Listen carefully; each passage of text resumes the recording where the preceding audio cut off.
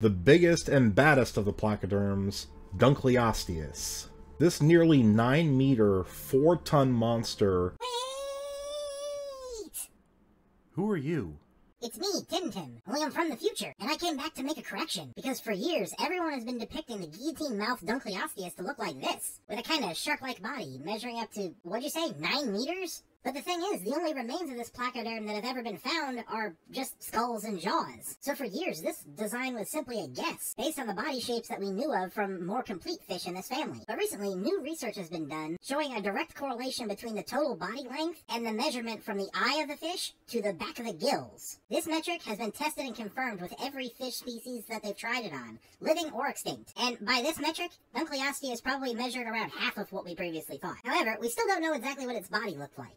It could have looked like this, or like this, but personally, my vote is that it probably looked like this.